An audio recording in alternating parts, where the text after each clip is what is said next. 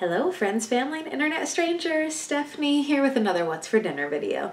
This week these meals are super simple, and by that I mean no fuss, pretty basic, easy, budget-friendly meals that are super convenient when you are really busy. First up, this one is super simple, rotini with meat sauce and a salad and some garlic bread.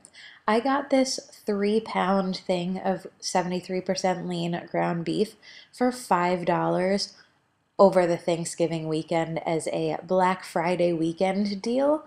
So only $5 for that nice big package. So even though I know that was a really long time ago, these meals that I'm showing in this particular video are from the end of November and the beginning of December, because I was going through my camera this weekend and realized that there's a whole bunch of stuff that I planned on posting in December but changed course, and these never got shown. So this week and next week are going to be meals that were a few weeks ago, but they're still good for any time of year, so they are still delicious and still some great dinner ideas for you.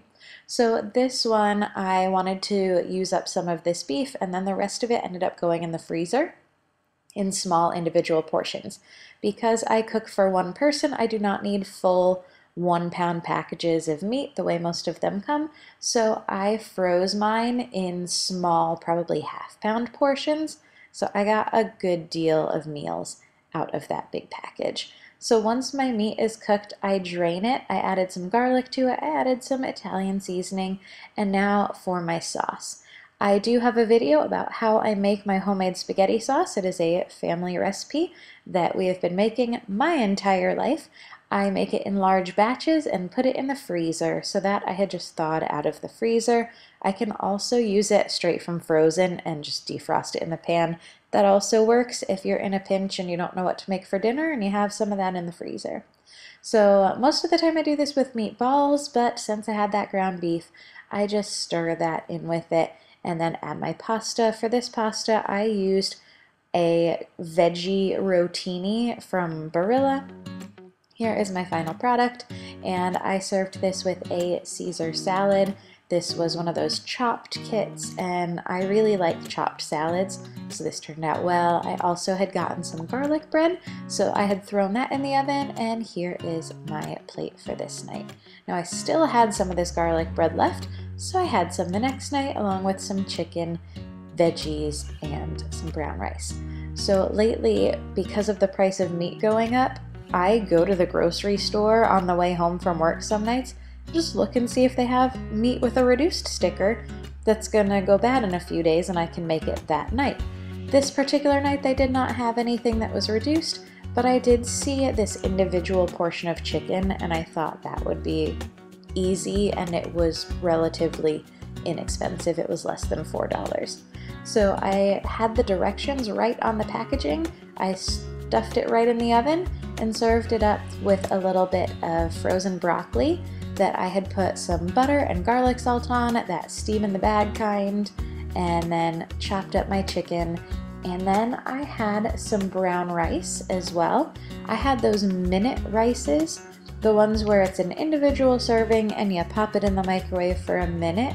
So I decided to use that along with this, and to give it a little flavor, I dumped it right into my juices from the chicken, right from that little pan that it came in, and was able to get all of that nice garlic butter that was still in the pan and some of that chicken flavor right into my rice, and then just plated that up with my veggies, my garlic bread, and my chicken.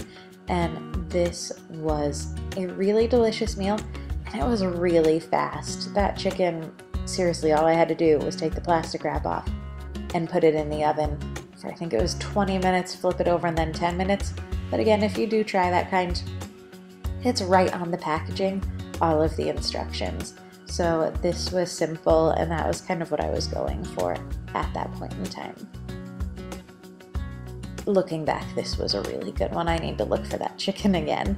Now next up, I've got something a little bit different.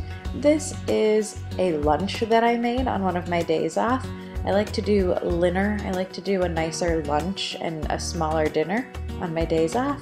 And I had this one I did get reduced at the store right after Thanksgiving, these pre-made mashed potatoes from Home Chef.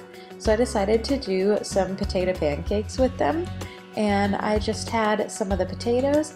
I put in garlic salt, pepper, and onion powder, and a little bit of flour, and then mixed that up as well as an egg to use as a binding agent, and gave that a good stir. And then once it was all combined, this is what it looked like. It essentially still looked like a bowl of mashed potatoes. And then I put it in a pan. I put them in little flat round discs. And I just used avocado oil because it's what I had on hand, but you can use different oil for this as well. Vegetable oil probably would have worked well, but I had avocado. And then I just cooked it until it was brown on both sides and served it up with a little bit of sour cream and a little bit of applesauce so I could switch up what I like to dip these in because I like either. Next up, I've got ham slice with some mashed sweet potatoes. I had seen, I think it was Megan over at Megan's Kitchen, make a ham slice recently, and it made me really crave that. And so I bought one when I saw them at the store, but I did it differently than she did. This is how my family has always done it. When I was growing up, we always had ham steak with pineapple and maraschino cherries. The one difference here is that we normally use pineapple slices, but I had leftover crushed pineapple, so using what I have. Next up, I've got some mashed potatoes, mashed sweet potatoes that is. I do these in the Instant Pot. I had just cubed them up and put some corruption seasoning on them. I will have corruption seasoning linked down below, as I always do, from one of my road trip videos, and I'll have the road trip video about my corruption seasoning in there as well, but I simply put these in the Instant Pot, mashed them up with some cinnamon, butter, and heavy whipping cream. After 20 minutes in the oven, this is what my ham steak looks like. And again, some more of that frozen broccoli with garlic salt and butter on it.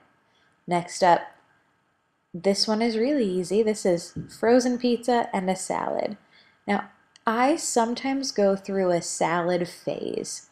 It doesn't happen often, but I have to take full advantage of it when it does, because I am not a huge salad person, but I do love chopped salads.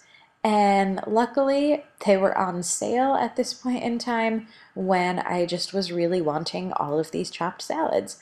So the best way to make these, I have found, is to get a large bowl and then pour all the ingredients in and put a top on it and shake it.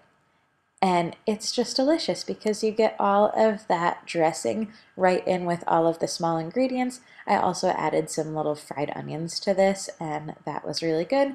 And I had been craving these Totino's party pizzas, so I went to the store, got one of those, sliced it up, and then served it with my salad. And these are just some really, really easy meal ideas. It does not have to be complicated. Especially if you are busy, keep it simple.